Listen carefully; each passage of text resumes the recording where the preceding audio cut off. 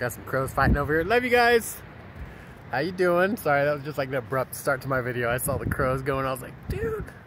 I did a video earlier that got deleted that the crows are just going nuts. It was awesome. They're like flying around me. They're so cool. Me and crows, man, we're like that. But birds and me, you know, this whole trip has been pretty amazing. Lots of eagles. I saw, last time I was here, I saw eagles. I haven't seen any yet. Like bald eagles, really beautiful. This video, hi, how you doing? My name is Bobby. This is my channel. Hope you're having a wonderful day. I'd like to introduce romantic comedies. Bah, bah, bah. Okay, this is just gonna be my little spiel on it, right? I love romantic comedies. I threw that out earlier, so I just thought I'd like to bring a couple of my favorite up and maybe just go into a little bit of, you know, what makes a romantic comedy so desirable to watch. Of course, anything that makes you laugh. And I'm telling you, women love to laugh. And I can't tell you how many times I've not only kept a girlfriend by being funny, but, you know, got that first, you know, initial, hi, how you doing? In your birthday suit kind of thing, right? Just because I had them rolling, you know what I mean? It's just, yeah, you can be charming as hell, you know. Thank God I'm not a complete Muppet, right?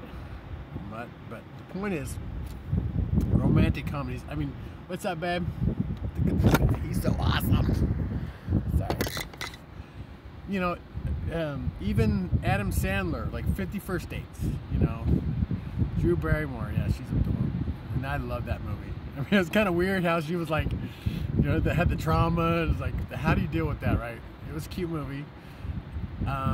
Don't really buy him as so much of a attractive leading man so much, but he's really funny. He's really, I love that guy. I'm not really big on his latest movie with LeBron James because I think that guy's a LeBron James is a piece of shit. But anyway, the point is, in Selma Hayek, how do you get that woman in Grown Ups, which I love? He needs to do another Grown Up movie, by the way. But Selma Hayek, she's a goddess. Oh my God. Anyway, and then we got Love Actually. I love that movie, British movie. Yeah, it's a really cute little vignettes of different people doing their stuff during Christmas and falling in love. And my favorite was the writer that found his old lady screwing his brother, and he goes to Portugal or whatever to write his book and falls in love with the beautiful Portuguese maid. Oh, she was hot. Anyway, that was my favorite part and Love Actually. The rest of it was coming. Anyway, and Ugly Truth, another really funny movie with Gerard Butler. I think that's his name, whatever. Usually does action flicks, but he did a good job of trying to, you know, be still American. And I can't remember the lady's name at the moment. She's really beautiful though, blonde lady.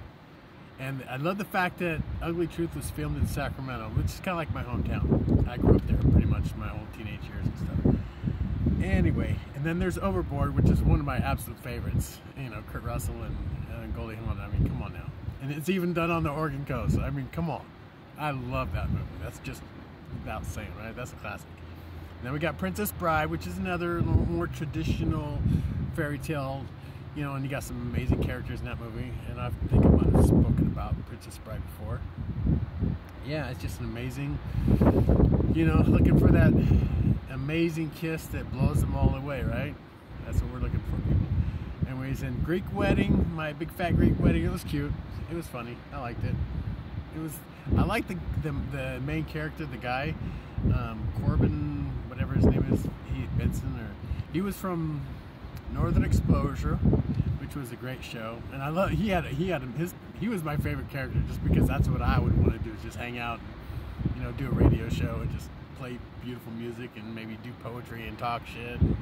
That'd be kind of fun. But anyway, then there's Proposal, which was I watched recently, with Sandra Bullock and Ryan Reynolds. And who doesn't want to fall in love with Ryan Reynolds, right? He's the department. Or Sandra Bullock. They're both amazing. And it's a really funny movie. It's really cute. Anyway, and Betty White. Oh my God, I love her. She's awesome. I don't think she's dead. So anyway, I love Betty White. She's amazing. Okay, The Proposal. Then there's 10 Things I Hate About You. I love that comedy. You know, Heath Ledger, I love him. And the girl was really cute too. And I can't think of her name. But I love the fact that that was based on Taming of the Shrew, right? Which was amazing adaptation of Shakespeare. Another really interesting adaptation was the Much Ado About Nothing. It's kind of like a romantic comedy in a way, but really they actually go into it, and Keanu Reeves is in that one, so check it out. Girls might like it. His shirt's off at some point, I don't know. Anyway, and let's see, Someone Like You, which was that really cute one.